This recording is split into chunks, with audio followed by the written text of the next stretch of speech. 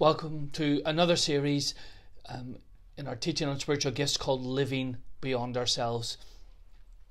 We've already looked at the idea of, in the beginning, how important our attitude is. From Philippians chapter 2, we looked at the fact that we've received blessings, the fact that we have an example, the fact that we also receive recognition and honour. That's God's purpose in eternity for us in rewarding faithfulness.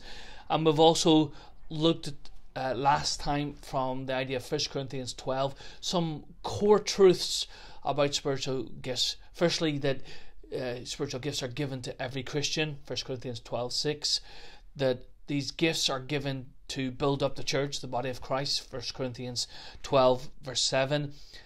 And then the third core truth, that gifts should be used wisely to accomplish God's work, 1 Corinthians 12 verses 28 to 30. Today I want to begin looking at a framework for helping us understand our spiritual gifts. Can you imagine at Christmas time if we had a Christmas tree up and there was lots of presents that were under the tree, but somehow they remain unwrapped despite the time and the appreciation and the effort and thoughtfulness that had gone in to prepare those gifts? We left them under the table. Well, of course, that would be unthinkable to us. We would want to open those gifts. We would use them. And that's exactly the same when it comes to spiritual gifts. They're designed to build up the body of Christ, to build up the kingdom of God. And so it's important that we actually unwrap them and that we unpack them. So over this video and the next couple of videos, we're really getting into the meat of the gifts. We're beginning to unpack, and there will be notes for you to download for personal discussion and also for group guides if you're meeting together with others. We encourage you to look at that and download those. So what are 5 kind of guidelines or core things over the next few weeks as we look together? Well, guideline 1 is that when we're looking at our gifts, we have to explore the possibilities. Many people simply don't know what the gifts are and what they're listed at in Scripture.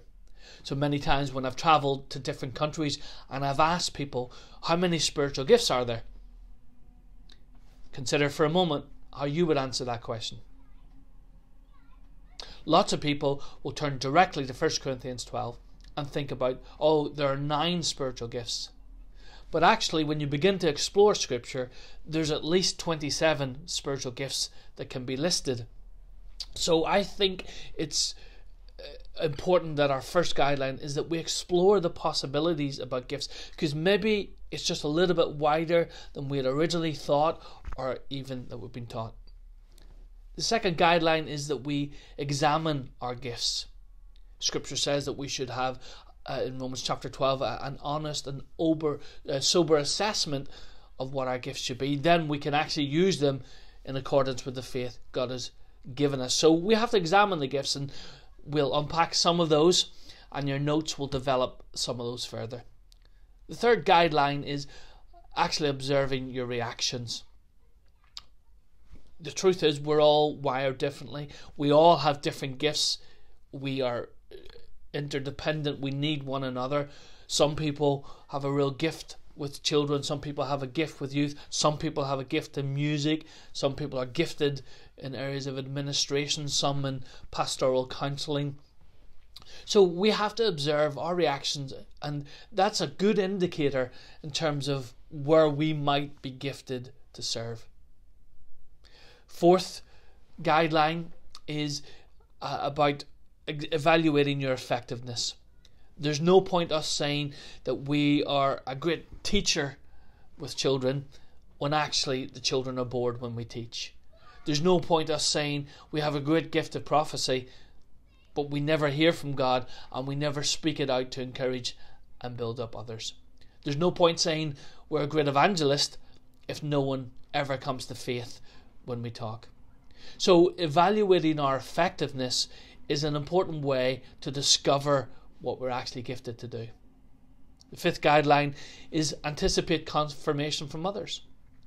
We should expect that others will acknowledge our gifts, be aware of our gifts, and therefore we should expect confirmation from others. In fact, many times people will recognize our giftings and our abilities long before we do.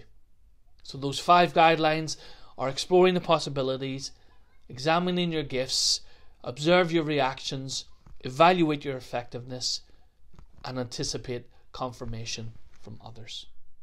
So let's return to guideline number 1, explore the possibilities. And this is where we have to unpack and unwrap some of the things about gifts. There are 4 primary passages that talk about the gifts in the New Testament.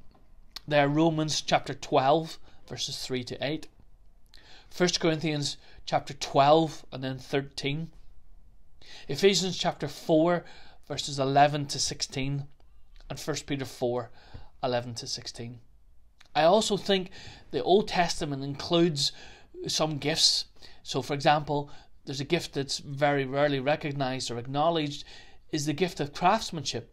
In Exodus 31, we see that a number of people are anointed by the Spirit, receive the Spirit and God's given ability in the area of craftsmanship. That's a gift I think we'll come back and relook at when we come to looking at the gifts specifically.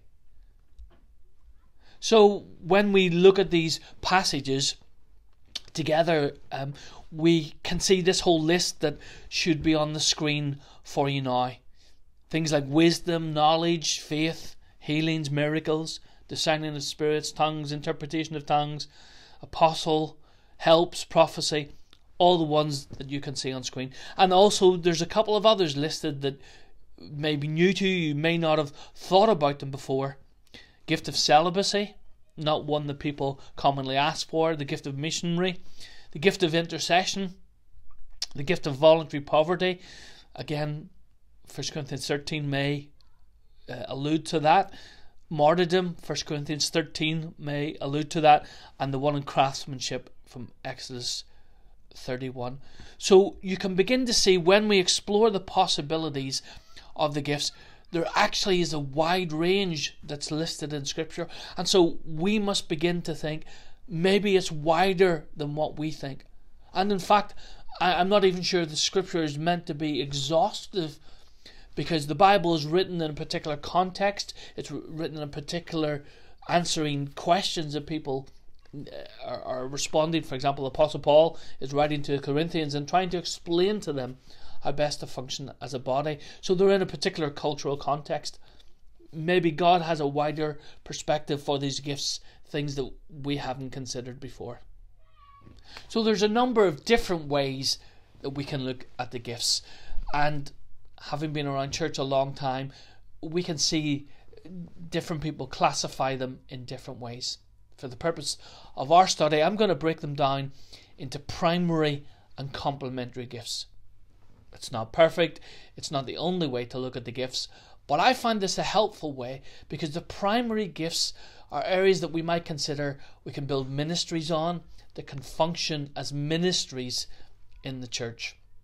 The complementary gifts are important, they're there, but they are exactly that. They're complementary, they're designed to assist the primary gifts in their operation. They're not things that we build ministries on. So on screen now, you should see some of the areas of primary gifts. So you'll see we've further divided them into speaking gifts, service gifts, and relational gifts. Again, we're not saying this is the only way to look at it, but it may be helpful for us to consider these ways of operating in the gifts. One of the common patterns I've noticed when we look at the area of spiritual gifts is that people focus on what I would call high-profile gifts, the gifts that are most used in public and capture attention, such as prophecy and healing.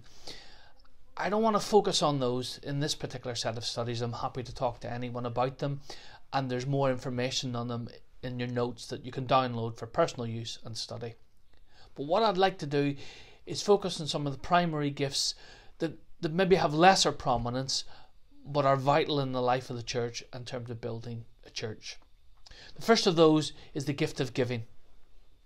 So Romans 12 verse 8 talks about it. If your gift is giving, give generously.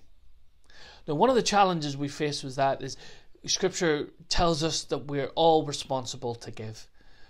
That if we're part of the body of Christ, then each of us should give according to what God has given us, and that we should give it freely, that we should give it generously, that we should give it cheerfully, that we should give it systematically. So if you look at 1 Corinthians 16, for example, it talks about all of those principles.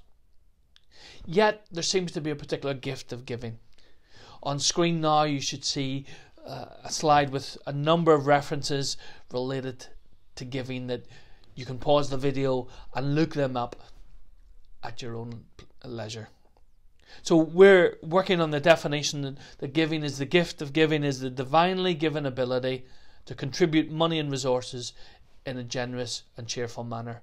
And usually people with this gift will manage their finances and lifestyle in order to give as much as possible. Maybe you've met people like that who just seem to be so generous, always seem to give, and it's not about the amount, it's not even about the amount that they earn, but it's just their heart to give and to bless others. They will support the work of ministry, often with sacrificial giving for the sake of advancing the kingdom of God. They'll meet tangible needs that enable spiritual growth to occur. So it may be someone has a need and they will give towards that. Provide resources cheerfully and seem to be able to trust God for His provision no matter what. Maybe have a special ability to make money so they can further God's work. Sometimes people have this ability to make money and to use it to invest in the kingdom of God. So what sort of traits do these people have? It should be on screen for you. They're people who are stewardship orientated.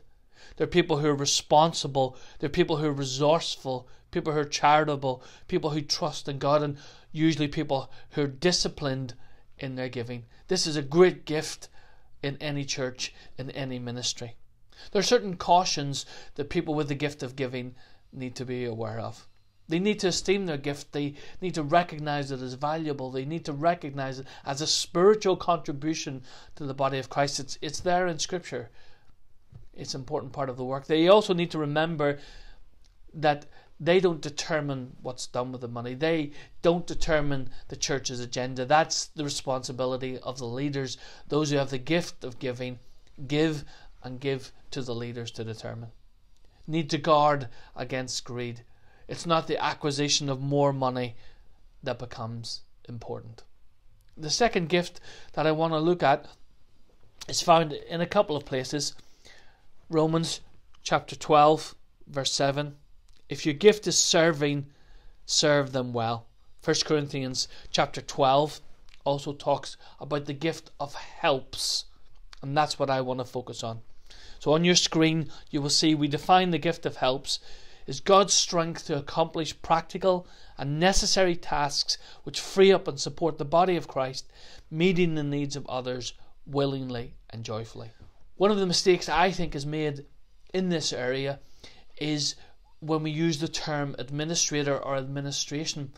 Often I think what is in operation here is the gift of helps. It's the gift that comes alongside. It's a gift that will support and help others. People with this gift will serve behind the scenes where needed to support the gift and ministry of others. Often not upfront people. See the tangible and practical things that need to be done and will enjoy doing them. See God's purposes and pleasure in meeting everyday responsibilities. Can attach spiritual value to practical service. Enjoy knowing that what they're doing are freeing others up to do what God has called them to do. And that's a really important principle. It's part of that interdependence that we actually need one another. So what are some of the traits of those who are living beyond themselves with the gift of helps? They're available, they're willing, they're helpful, they're reliable, they're loyal, they're dependable. It's those people who have whatever it takes attitude. And one prime example of that in scriptures is a man called Epaphroditus. It's in your notes in Philippians chapter 2 verses 25 to 30. He was a tireless worker who enabled Paul to accomplish his ministry. The third gift that I want to look at is the gift of encouragement. Again, this found in Romans chapter 12 in verse 8. If your gift is to encourage others, be encouraging. It literally means to come alongside of someone, and there's a number of biblical references and examples where you can see this. In Acts chapter 5, Barnabas was originally called Joseph, but he was such an encourager that they changed his name to Barnabas, which literally means son of encouragement.